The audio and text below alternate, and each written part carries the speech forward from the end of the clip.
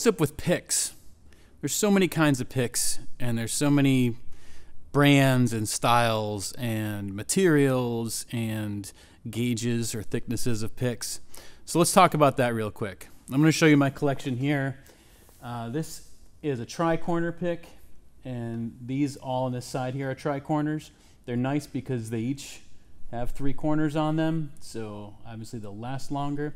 I like them because I can really grab them, and not necessarily like grab at them, but there's a lot of surface area here to work with. So when I'm strumming or playing, I feel like it's just a tool in the hand. I'm not really gripping down on it.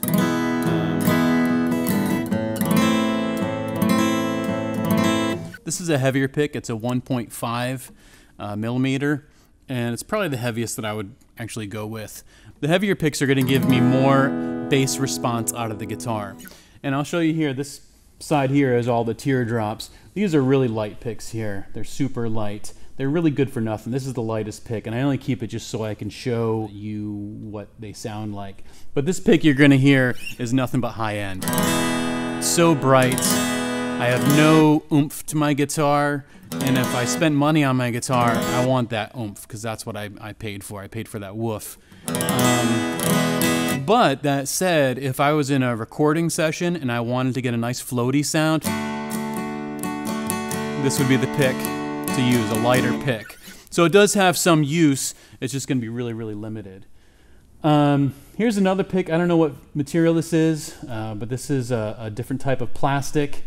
There's another cool trick you can do with these teardrop. You can see this isn't a perfect teardrop, but you can use these back ends as a point. I'll do this one here, this blue one. So I can, instead of using the front of the pick or the point, you can hear how that's still got that brightness to it. I can use those back corners and it warms it up right away.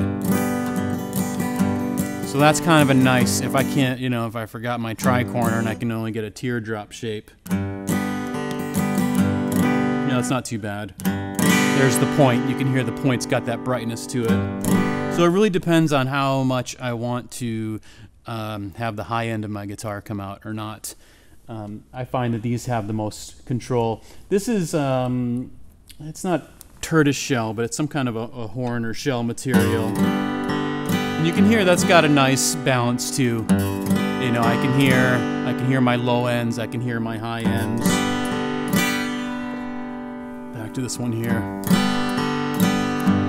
That one shaved off some of the high end there, so now I've got more of the mid-range and the low ends. This one here is really obnoxious. This is Jim Dunlop. This is a 2.07. Let's see this guy here. And this is going to sound really, really bassy. You can hear how there's no high ends here. Plus, there's no give. There's absolutely no give. And I want my pick to have a little bit of give, because like I was saying in an earlier session, we're creating a lot of energy here. We're transferring a lot of energy.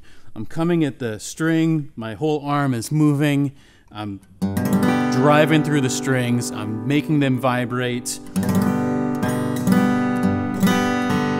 And the stiffer the pick, the less absorbing it's going to do of that energy. I want the pick to absorb some of that energy, otherwise it's going to go right into my wrist. So consider that too, is you want something that has just a little bit of give. This one, even though it's a thicker pick, I can feel it's got a little bit of give. These just have too much. That's just too much there. This is, again, I don't know what you'd use it for. And you can feel the materials. These Tortex have this kind of more flexible material. This one just cracked. So these tend to be, these kind of Fender ones tend to not be so great. That Dunlop one is crazy. This one feels kind of smooth. Could manage that if I had to. Again, back corner on the teardrop. So when you're picking a pick, try some different ones. And there's other styles out there as well. But basically, you want the pick to be able to move in your hand. And that sounds weird because I think a lot of players suffer from the pick moving while they're playing. And that makes it difficult sometimes to execute certain passages or tunes, because you need the pick to be consistent in a consistent spot. So one of the things I recommend is taking your pick and just moving it in your hand. Get used to moving it into place, move it out of place. Just kind of drop it around and get used to doing that, because sometimes you'll be playing and you're going to have to readjust the placement of the pick on the fly. So consider that as well. And again, we don't want the tension here. We don't want tension anywhere. All right, so that's what's up with picks.